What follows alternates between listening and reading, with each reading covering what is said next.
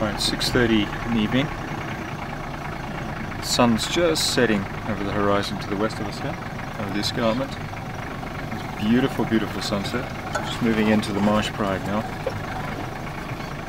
Coming up to one of the females here. I'm not sure right there. You can't get any more to the road. Okay, isn't that amazing? This isn't actually the mother. The mother's behind us. This is the sister of the mother of the three-month-old cubs.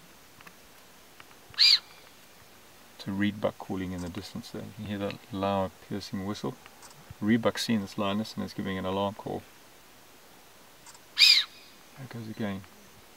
Reedbuck's only about 50 meters from us, but it has the lions in sight.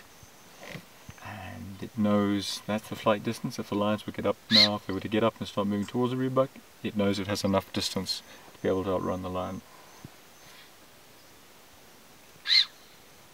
It's getting dark now. We have a lot of wildebeest up on the plains, over to my left, to the east. So I think as soon as it gets dark, I'll probably use the cover of darkness now to move in on those wildebeest and probably hunt a wildebeest tonight. Looking quite lean. It doesn't look like they've eaten for the last 2 days at least. So tonight could be the night for them to make a kill. A lot of wildebeest around at the moment. This is the loiter herds that are here with us right now. They wouldn't normally be here if the rains had come, and if the rains had come in November, and suitable rain, sufficient rain, there would have been enough rain on the loiter plains which would have kept the wildebeest there, and they would have had their calves there. But right now there's no water there. They've had no rain. There's no water, and all these wildebeest, the loiter herds, have come into the marsh. Very, very unusual for this to happen.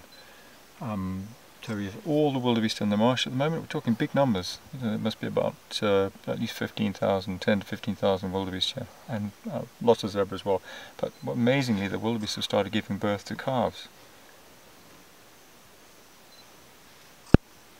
Anyway, we're about to head off back to camp. I'm going to say goodnight to these lovely ladies, and this particular one here. Isn't she beautiful?